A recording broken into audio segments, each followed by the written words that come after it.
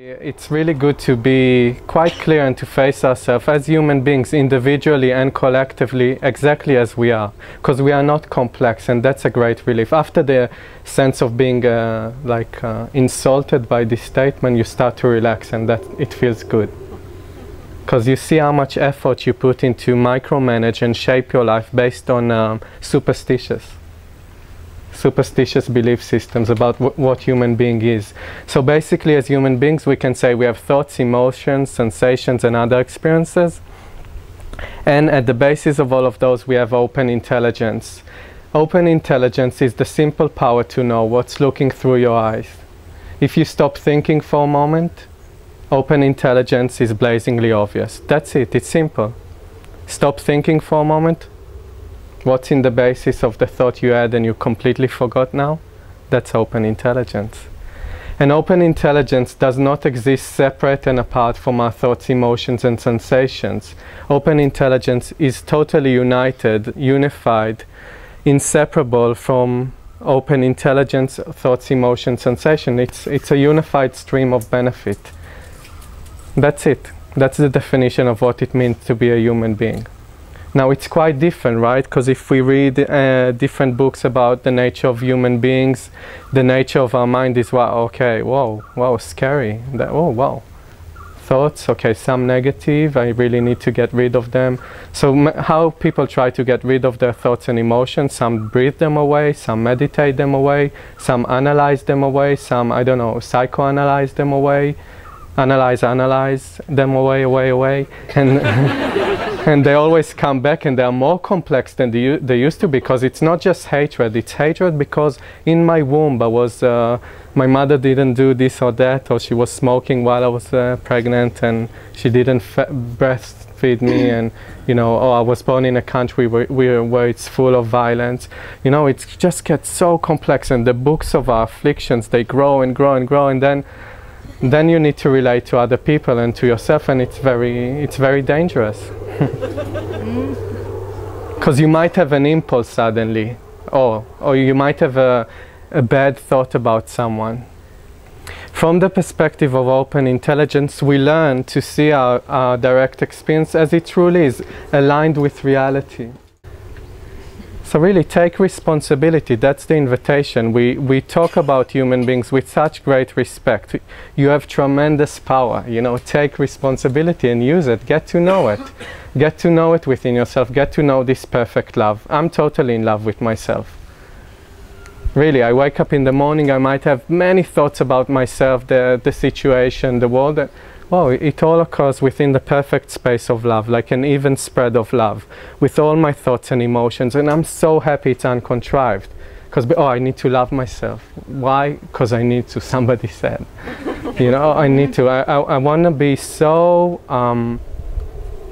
yeah, it's so contrived. The things that I saw in my exploration to find this training, you know, everything led me to here, to find the ultimate answer to all of my questions. Everything. So all the weird things that I saw and participated in, people trying to be loving, you know, usually it involved too much hugging, too much looking in the eyes, you know, trying to connect in some kind of a weird, bizarre, and you know, you might enjoy it, so sorry if I'm insulting you once again, but that's not the way to connect. The way to connect is to see simply through this point of view that you have right now, through this data stream, that everything rests in natural perfection, including you. You don't have any problems, so stop fooling yourself that you do. Stop treating yourself like a broken piece of a human being where you actually house the entire energy of the entire universe. You know, that's the perspective that we want to gain, and it happens one short moment at a time. One short moment at a time. It's not like, okay, now you got it, that's it, you need to act like the most beneficial superhero ever. But you start to see in yourself, okay, wow, in the midst of hatred, you know, hatred is another expression of total love. So hatred is not out of the dictionary of benefit. Hatred is included, but in the beginning I'm sure it will be quite hard. I know every time I went back to Israel, since I was introduced to open intelligence, it was intense, because in Israel there's lots of what we heard just now, but it includes also shooting, and it's not so far from where I live. You know, we have a shelter in our house. We need to run there every, I don't know, every time somebody chooses to follow the data streams and press a button. You know what it means to emphasize data stream? There's something happening and you need to press the button. So for some it's a missile, for others it's shouting, disconnecting from people, blaming, criticizing. It's the same mechanism. So start to get to know this terrorist camp in yourself, you know, and harmonize it completely by the power of the four mainstays. So in Israel, when I went, like, oh wow, this is so amazing, like how people can treat each other like that, you know, harm each other, kill children, kill women, kill men, kill I don't know what. Just destroy and destroy and destroy based on reification, because we have different opinions. Now, I was very argumentative before I met this training, and still my data streams can be argumentative. I know it all and I'm right all the time, and you are not. So that's the position where I feel so comfortable within my skin. Okay? Not really anymore, it's a joke. So, you know, like, but then I understand, okay, that's the way I used to act before, you know. If my girlfriend said something, I always know it better, so I need to tell her that she's wrong. And I'll prove that she's wrong by restating my view over and over again, by pressing the missiles of my argumentative, cynical and critical data streams and ways of speech, right? Until she understands. And if she doesn't understand, we will continue until she understands. Okay? But nowadays, I can be totally, you know, something can come up, and my first reaction is really to take a short moment, and that's a gentle, loving kindness that we always were looking for in the resolution of our arguments. And then basically we don't have many arguments, maybe about one topic. And usually it's about food. You know, don't put the paprika there, I don't like the Indian paprika. Okay, let's listen to the group wisdom and find a solution. So it's really all of the support that we receive daily from our trainers and from the community, from the example of others, and our own reliance on open intelligence really resolved all of those Bollywood style dramas of ups and downs and whoa, crying, and you know, like, really, come on. That's not how I want to spend my life, and that's what I saw since a very young age. I don't want to spend my life like that. I don't want to enter in a relationship which basically is a prison of two angry people and miserable people. I don't want it. So what you're doing here when you choose to open up and really relax with all the bizarre ideas of being a human being and really just hanging out and having some fun with all of us, you start to see within yourself that you are creating a perfect peace zone.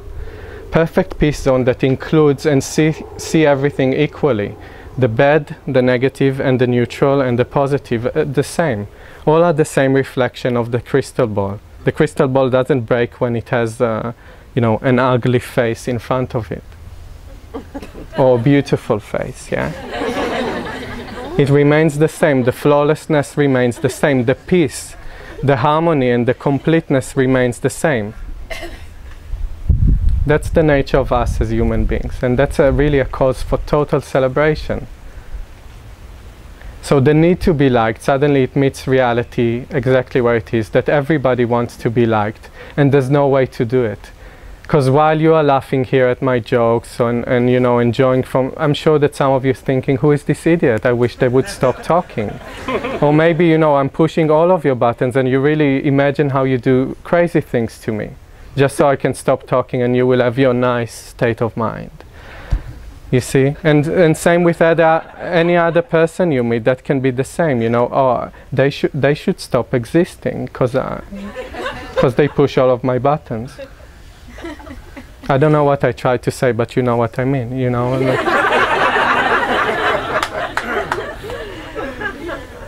there's no, with complete open-heartedness, which is uncontrived and very natural and reveals itself to itself in short moments, there's just more and more inclusion of everything. People will hate you and people will dislike you, for sure. Why? That's the way things actually are. People will just won't agree with your data streams, and that's just totally fine. I feel completely fine in the midst of criticism and attack. That's the stability I gained through relying on the Four Mainstays. That it's no longer an abstraction or an idea what it means to be beneficial, loving and kind. That's what you do in each short moment.